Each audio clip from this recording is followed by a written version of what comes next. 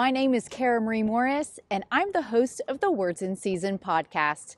Thank you so much for tuning into this week's episode, where we are going to begin talking about the 3 sacrifices of Hebrews 13. The sacrifices that Jesus made, now we make, and we have the ability to make because of what God has empowered us with the sacrifice of Jesus.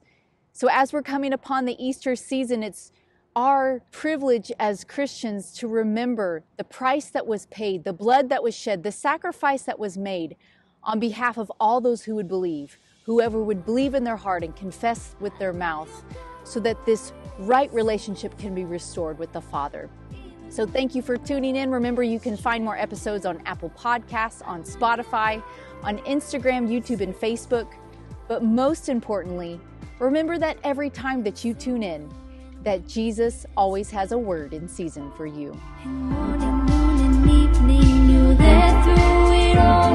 When life's got me weary, when I'm feeling tired, just one word in season, and my heart comes to life. So our first scripture, our foundational scripture, is going to be found in Hebrews 13.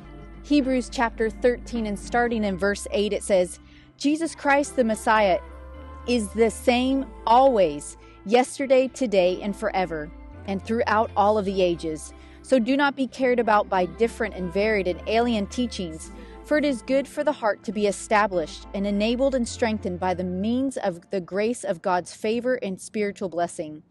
And do not be devoted to rules about food and diet and ritualistic meals, which bring no spiritual benefit nor profit to those who observe them.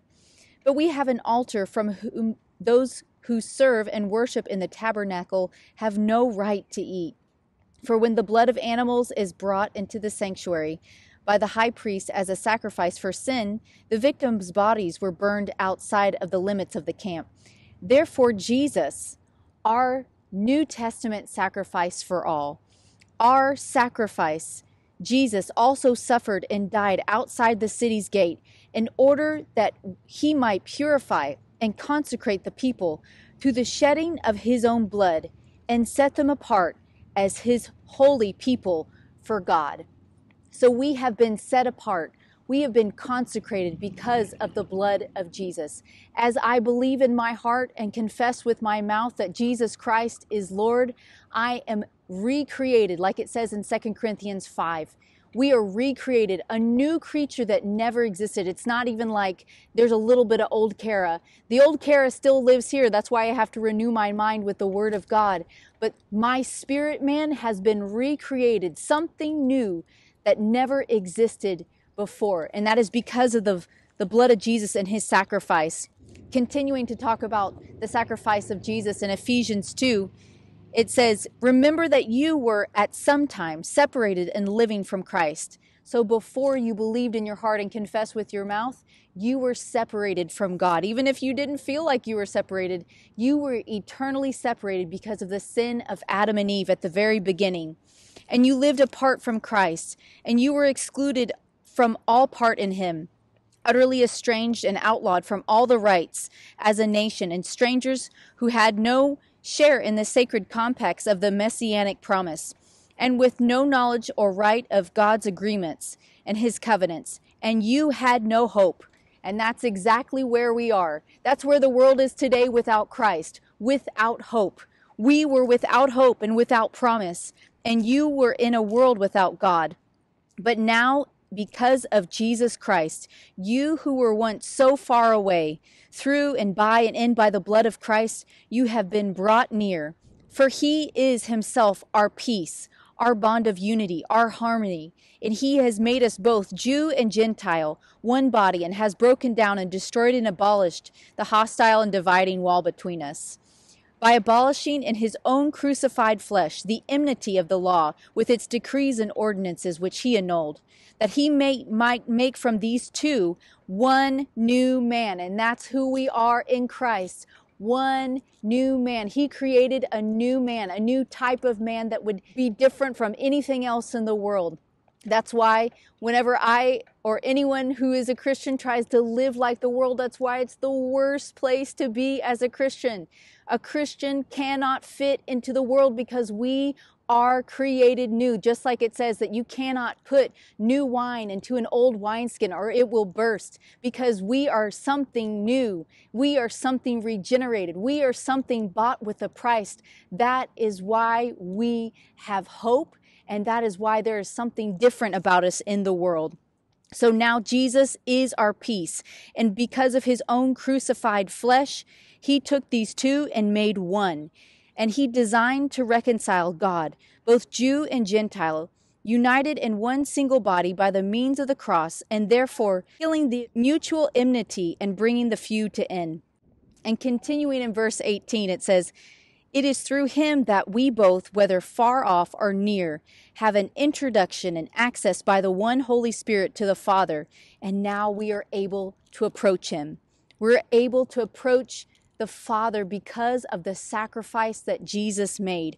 There's no longer old Kara, but there's new Kara, there's new nature, and also we are no longer exiled from him. We're no longer exiles, migrants, or aliens excluded from the rights of citizens.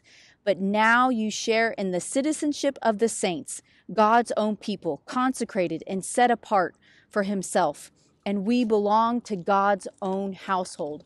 And that is where we belong as Christians. We belong in the house of God. We belong in his presence. We belong fellowshipping with like believers. That's where we get this strength, this energy to be able to keep going in what God has called us to do.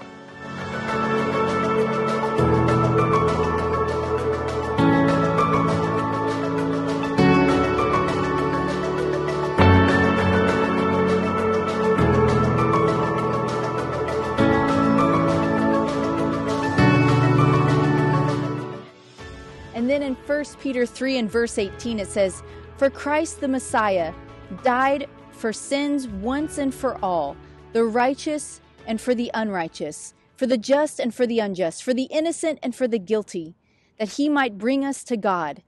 In his human body he was put to death, but he was made alive in spirit."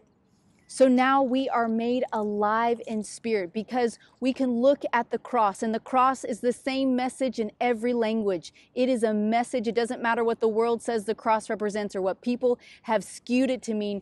What it means is what the word says. It means he was crucified in the flesh, that Christ really actually died on the cross. He was a real person. It was a real event that really happened so that I and everyone who would believe would be reconciled to God. And that is the good news of the gospel.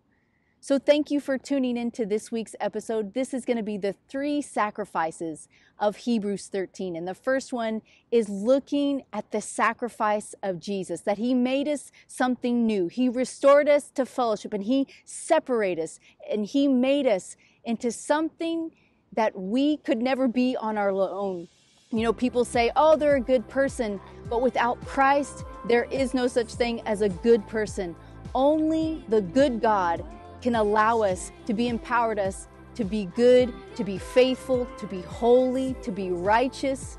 It's only by the blood of Christ. It's only by the crucified Jesus Christ that he made a way for us, and he brought us back into relationship with the Father. So thank you for tuning in, and God bless you. Just one word in season and my heart comes to life.